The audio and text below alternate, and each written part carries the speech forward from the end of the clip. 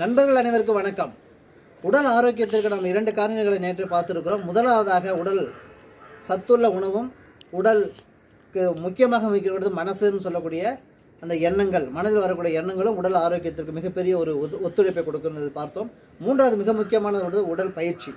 இந்த உடல் பயிற்சி என்றவுடன் நம்ம பார்க்க வேண்டியது வெறும் உடல் பயிற்சி நிலையத்திற்கு போய் செய்யக்கூடிய பயிற்சி மட்டுமல்ல, அன்றாடம் நம்ம செய்யக்கூடிய ஃபிசிக்கல் எக்ஸசைஸிலிருந்து யோகா, தியானம், மூச்சு பயிற்சி, சைக்கிள் பயிற்சி, நடைப்பயிற்சி, இது எல்லாமே சேர்ந்த ஒரு விஷயம். இது எல்லாமே பண்ணணுமா அவசியம் இல்லை. பட் ஆனால் ஃபிசிக்கல் உடலுக்கு நம்ம உடலுக்கு ஒரு நாளைக்கு ஆக்சிஜன் எவ்வளவு எடுக்கிறோமோ அந்த அளவுக்கு நம்மளுடைய வியர்வை எந்த அளவுக்கு வருகிறதோ அந்த அளவுக்கு நம்மளுடைய பயிற்சி அவசியமாக தேவைப்படும். சில பேர் ஏசி ரூம்லேயே இருக்கிறதுனால உடல் பயிற்சி இல்லாமல் இருக்கிறதுனால நிச்சயமாக அவங்களுக்கு உடலினுடைய அந்த மசில்ஸும் சரி, பிளட் சர்க்குலேஷன் சரி, அந்த அளவுக்கு ஸ்ட்ரென்தன் ஆகிறதுக்கு வாய்ப்பு இல்லை.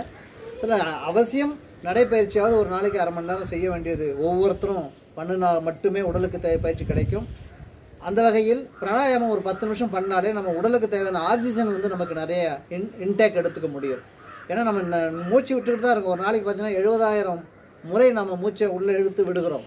ஆனால் முறையாக அதை செய்தோம் என்றால், ஒரு 10 நிமிஷம் அந்த பிராணாயாம பயிற்சி செய்தோம் என்றால் நிச்சயமாக உடலுக்கு தேவையான ஆக்சிஜன் நமக்கு தேவையான அளவு கிடைக்கும் பட்சத்தில் உச்சந்தலேருந்து உள்ளங்கால் வரை ரத்த ஓட்டத்தை சீர் செய்யக்கூடிய இந்த ஆக்சிஜன்கிற ஒரு விஷயந்தான் ரொம்ப ரொம்ப தேவைப்படுது.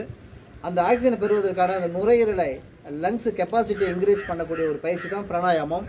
இது முழுமையாக மூச்சை உள்ளிழுத்து வெளியே விடும் பொழுது தான் நம்முடைய லங்ஸ் விரிந்து நல்லா எக்ஸ்பேண்ட் ஆகி காற்று எந்த அளவுக்கு அதிகமாக உள்ளே போய் மெதுவாக வெளியக்கூடிய இந்த பயிற்சி இருக்கிறது இல்லைங்களா, அந்த பிராணாயாம பயிற்சி தான் மிகப்பெரிய ஒரு உடற்பயிற்சிக்கு ஆதாரமாக இருக்கும். இந்த பிராணாயாமம் மனதையும் அமைதிப்படுத்தும். அதே சமயத்தில் யோகா செய்கிற அத்தனை பேருமே இந்த பிராணாயாம பயிற்சி பண்ணும்போது இன்னும் யோக பயிற்சிக்கான உடல் எக்ஸசைஸ் அந்த ஒரு பயிற்சியினுடைய அளவு அதிகமாகும், அந்த ஸ்ட்ரென்த் அதிகமாகும். ஸோ அதனால் உடற்பயிற்சி என்பது வெறும் நடைப்பயிற்சியோ ஜிம்முக்கு போன்றது மட்டும் அல்லாமல் நிச்சயமாக நீங்கள் அவசியம் யோகாவும் தியானமும் பிராணாயாமமும் சேர்ந்து ஒரு அரை மணி நேரம் செய்யும் பொழுது உடல் ஆரோக்கியத்தை, இது எதுவுமே உங்களுக்கு நான் சொல்லித்தர போகிறதில்ல, நீங்களே கற்றுக்க வேண்டிய விஷயங்கள். பட் இவை எல்லாமே சேர்ந்து தான் உடற்பயிற்சி இருந்தால் மட்டுமே உடல் ஆரோக்கியத்துடைய மூன்றாவது மிக முக்கிய பில்லராக இருக்கிறது. அந்த வகையில் இதை நீங்கள் எல்லோரும் உடற்பயிற்சி செய்து உடலுடைய ஆரோக்கியத்தை பேணி காக்கிற அன்போடு கேட்டுக்கொள்ள 4வது விஷயத்தை பற்றி நாளைக்கு நம்ம பார்க்க போகிறோம். அது மிக முக்கியமானது, வேற ஒன்றும் இல்லைங்க, நல்லா தூங்குறது தான். நன்றி, வணக்கம்.